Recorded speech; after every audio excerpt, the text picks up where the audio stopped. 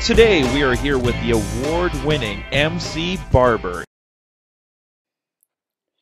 Hey everyone, this is MC Barber. In this video I have a long haircut for you. I'll be doing a scissor over comb, scissor over knuckles, some razor work. The gentleman here wants to keep his hair long. Pretty much he said he wants to keep the length, but he wants to shape it up, create a shape of a regular man's haircut. Right now he almost has I would say a short bob. The hair is all the same length and it really doesn't look right. So first thing, as usually I'm going to do is I'm going to wet the hair slightly down, comb it in the direction that it grows. Comb it back.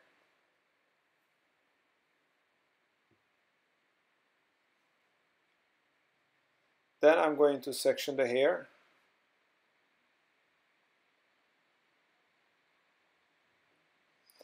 When you do long hairstyles in general, you want to always do sectioning. It really makes your job a lot easier than just kind of guessing where you are. I always like to section the hair. A horseshoe shape is really a classic sectioning for long hairstyle. It is very practical. As you get the top out of the way, you can now concentrate and work on the sides and the back.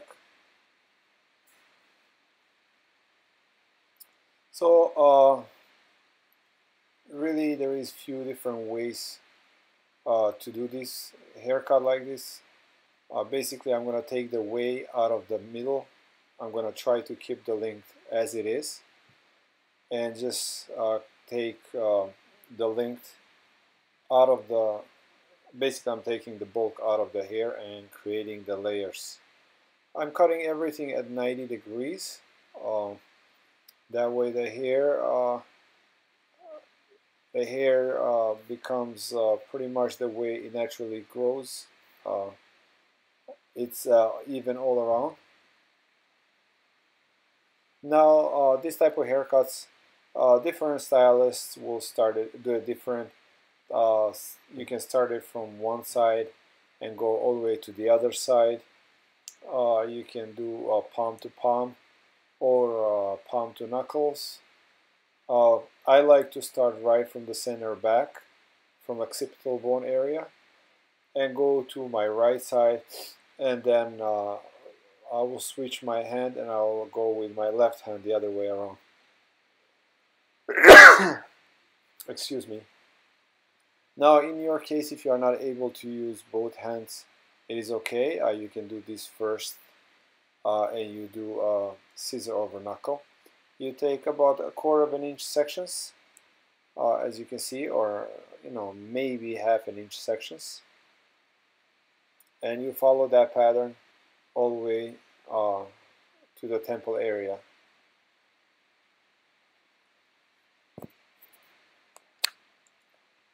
And then when you go to the other side, you find your guide and you will do actually palm to palm if you are using your right hand only. Now the reason I like to do this, start from the center, this is my personal preference. The benefits out of it for me personally are that I don't have to keep the same shoulder up from one side all the way to the other side. Because this can sometimes take actually time. It could take 5 minutes to go from one side to another side. So if you keep one shoulder up the whole time, you can kind of feel it in your shoulder. You feel that burn in your shoulder. So this way you kind of alternate your shoulders.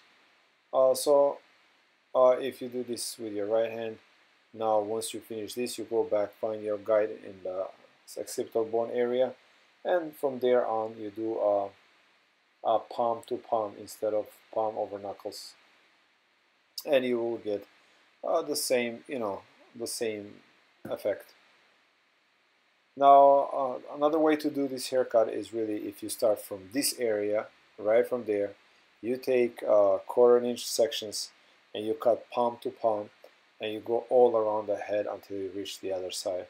So that's one way. But I personally don't like that method very much because it makes my right shoulder up. I have to keep it up the whole time until I go to the other side, which really usually takes me about at least 5 minutes. Alright, so as you see, I took sections uh, and I went from the center to the all the way to the right side. I switched my scissors now. Now I'm looking for my guide. Once I find my guide there, once I see the guide, there you go. Now I will just follow the guide all the way to the other side. So it's pretty simple. You just actually you have to learn how to use your left hand. This is one of the benefits of using both hands. And now as you can see, I had my left shoulder up when I was going to the right side. Now going this way, my right shoulder is up and my left shoulder is actually down. Otherwise, if you cannot do this, which is really fine, you can actually just do palm to palm, and you'll have exactly the same result with your shoulders and with the quality of the cut, same thing. I really try to concentrate a lot on my posture. I meet a lot of barbers and hairdressers, especially people that are in the industry for a long time as myself, for over 15 years. And they all have upper body problems, shoulder problems, and wrist problems, and so on and so forth. So honestly, I try my best to hold a proper posture and to practice proper technique where my limbs are constantly in as much as possible a normal posture, that I do not, overextend or over bend my, whether it's wrist or, my shoulder or my back or whatever it might be. I try to keep it as much as possible in a natural position, which really is important, especially when when you do as much work as I do, or like if you are busy all day, 5 days a week, open to close. So honestly, even though if you are young now you don't feel it, as the time goes by you will definitely start feeling the aches and pains, and you want to prolong your career as much as possible, not just for the sake of money, but for the sake of your health. And also as you get older, this job becomes almost as a hobby. You want to hang out with your friends, longtime clients, so this is definitely something you should take in consideration. One thing I have noticed that my channel is viewed a lot by new upcoming barbers. It really makes me happy that upcoming barbers are watching my channel. And one of the reasons is that it makes me happy is the fact that what I'm teaching you really is 100% by the book. So you should really pay attention to what I'm doing, and try your best to imitate. And if you have any questions, feel free to post your questions down below. I try to reply to most of the questions most of the time, but as these days I'm extremely busy really with training for the world competition and work, so it's kind of I don't get to upload as much as I was doing earlier, but after September I'll get back to really my regular schedule and try to be more active on my channel. So once I cut the sides, I go over with a razor as you saw me. I kind of take some bulk out, create some texture and movement with a razor, and now I move to the top. Now I'm doing a point cutting here. I'm not going to take too much off the top. I'm really concentrating more on the center. And I'm going to do point cutting here, or notching. Depends where you're from and how you call it. Different people call it different names. but honestly, at the end of the day, it's the same result whether you call it point cutting or notching. I call it notching. So there it is. And by the end of the year, I hope that I will have really my whole system, which is consisted of 40 something different techniques, from blow drying, styling, razor cutting, scissor cutting, clipper cutting. There will be instructional videos that you will be able to actually log into my website and watch step by step and learn how to execute all these techniques.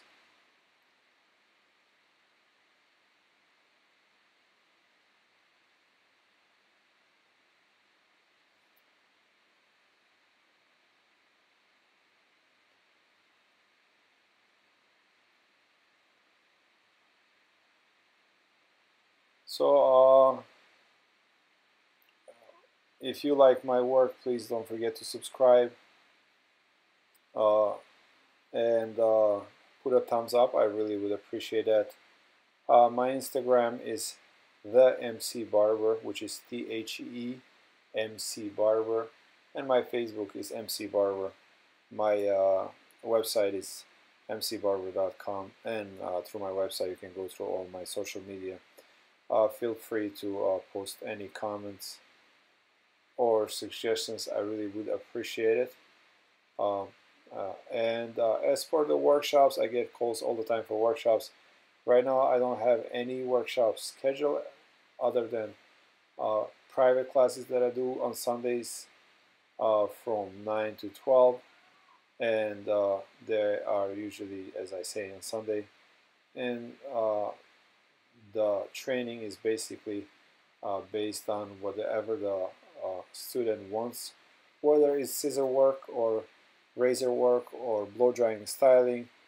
A couple of things that we really lack in our industry these days is the blow drying styling, which really is now my expertise. I have taken over at least 50 classes on blow drying and styling, especially since the world competition is done on mannequins, and really most of it is just the blow drying and styling. Honestly, I am very honored to be the only member from United States in the world competition in men's division this year that will happen in Paris, France. So wish me well. I hope I do well. Really, it's a great competition. It's about 60 countries participating. Some countries have even 2 teams. Like Italy, for example, they usually come with about 70 people. Puerto Rico is another great country. They have 2 teams as well. I was fortunate enough this past week to go to Puerto Rico and train with the Puerto Rican team, which was great. So it's great, really. I am a very, very blessed person to be in this industry and to actually been surrounded all my life with really great instructors such as Andre Turisi, Peter Labella, Tito Tata, and so on and so forth. People that were U.S. champions in the 70s and world champions in the 80s. So here now I'm kind of connecting the sides with the top. I'm doing backhand cutting technique, and I'm almost kind of creating, like, it's connecting but with like eternal layers. I'm not taking too much hair out, but I am creating some movement and internal layers and kind of connecting that top with the sides. Now just to kind of smooth it out a little bit and remove a little more weight and bulk and soften it down a little bit, I'm going to use my straight edge razor. One of the reasons I love this razor is really I have actually a video on this razor. It's a review on this video. It's on my channel. Search it up and look it out, and it will basically explain why did I choose this razor over other razors to be my favorite razor and the razor that I sell on eBay. But anyway, it's really a high-end razor from Germany. It's stainless steel.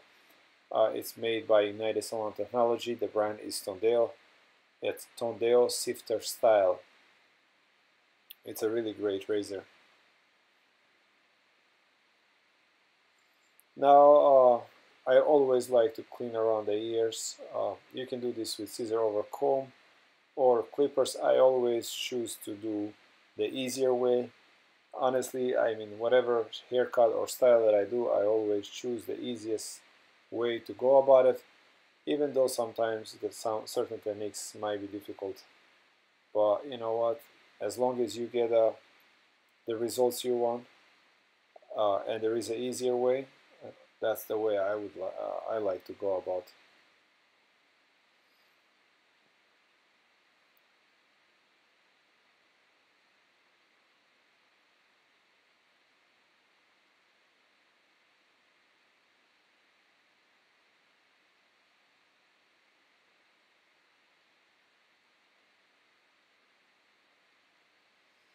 So regarding my tools that I use, uh, I get questions all the time.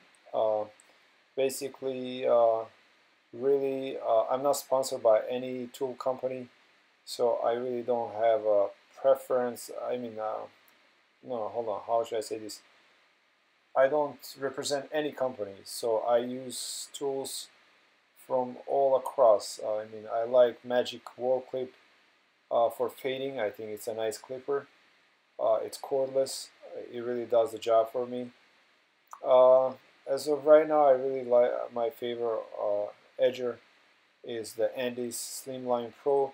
Even though we are having some difficulties with the battery and the switch, but it really is if that is uh, if that issue is not big, that's a really nice edger. But that's why I keep two. So sometimes the turn on switch is kind of giving us hard time. Uh, and it really is not just my clipper, but we have like 6 of them in the barber shop, and we are all experiencing similar things. But anyway, it is pretty good edger. That's why you see it on my station. And for Osters, I use Octane, the heavy duty clipper, which is really nice. That is really nice clipper though.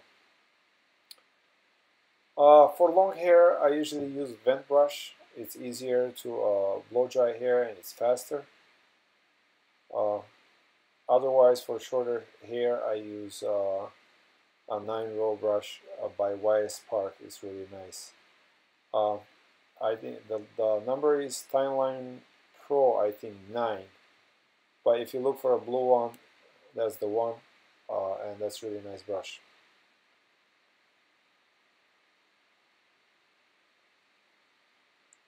For my blow dryer, I usually have it on medium heat and medium air.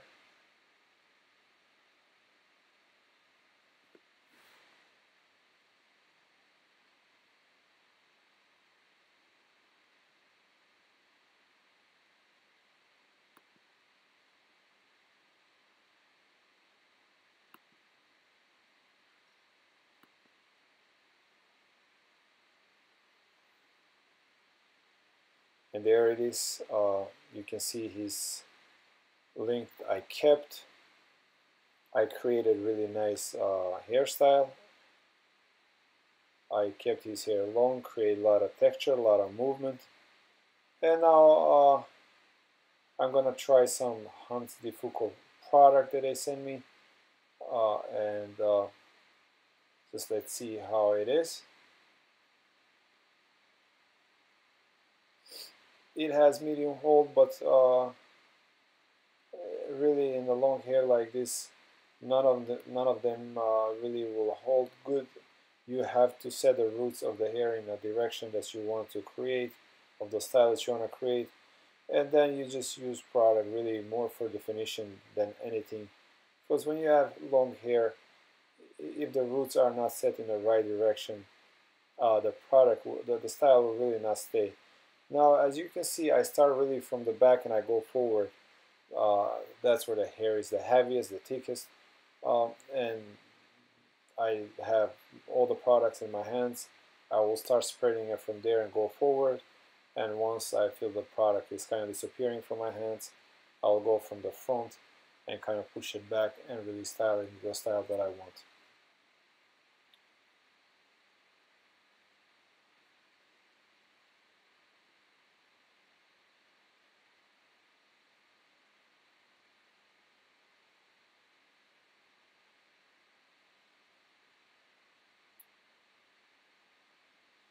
And there it is, the style is almost done. Please don't forget to subscribe. Once I reach 100,000 subscribers, I'm gonna have a live a 2-hour class on YouTube where you will be able to ask any questions you would like and on any technique, and I will answer during the video. So please subscribe. Let's reach our goal at 100,000 subscribers, and then we'll have a live class uh, at, uh, at our YouTube channel. And we'll actually set up the time and date once we reach our 100,000 subscribers. That way maximum of people can benefit from the live class. Alright guys, that's your finish end. Thanks for watching, really appreciate it. mcbarber.com is my website. The MC Barber is my Instagram, which is THEMC Barber. MC Barber is my Facebook. Thank you so much. Please put a thumbs up if you like my videos.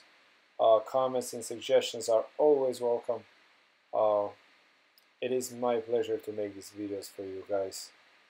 Thank you so much. Until next time, take care of yourself.